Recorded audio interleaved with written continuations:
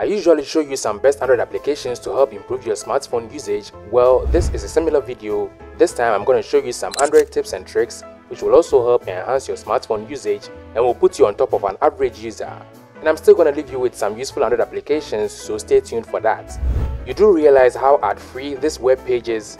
I strongly believe all these empty spaces are spaces for advertisements, but because of one setting I made, I enjoy an ad-free browsing experience. So if you also want to remove ads from browsers or even from applications filled with ads, then go to Settings, in your network settings, find More Connections, and then find Private DNS, and then switch to Private DNS Provider Hostname, and then enter dns.adguard.com and save it.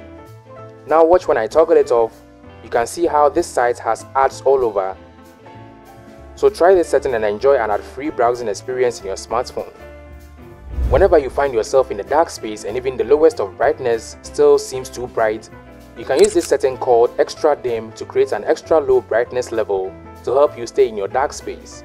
And to access this, just go to your phone's accessibility settings and find Extra Dim and turn it on. This Extra Dim setting is also adjustable, and you can even toggle on the shortcut which will allow long pressing both the up and down volume keys to turn on this feature quickly. Some of you might know this next one already, but for those of you who do not, whenever you connect your phone to your computer with USB cable, you have to allow or choose the specific configuration to file transfer before you can transfer a file.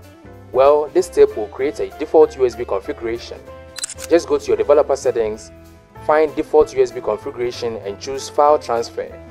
This way the configuration will be set to file transfer by default whenever you connect your phone to your computer with cable.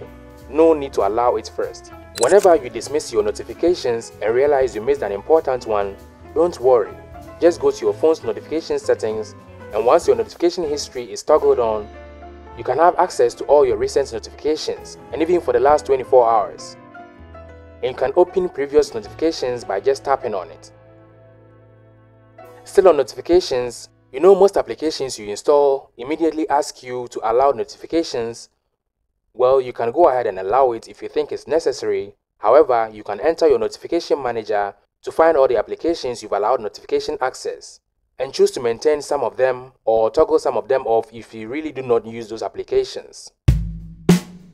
And speaking of not using applications, you can archive applications you've installed on your phone but do not really use when you're running out of storage space. And this might also improve security, since some applications, even not in use, still collect data. Who knows?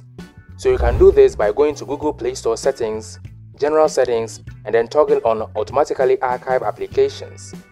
So whenever you're running out of storage space, this setting begins to work.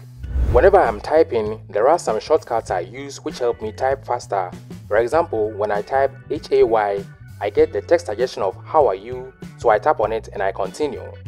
Or WYD and what are you doing gets suggested. Or even Y and the link to my YouTube channel comes up. There are several shortcuts I use when I'm typing. You can also do this by finding the dictionary settings in your preferred keyboard. So if you use Gboard like me, then go to Dictionary, Personal Dictionary, and then add as many as you want. Shortcuts to my contacts number and email is also added. Best part, you can export these shortcuts to another phone.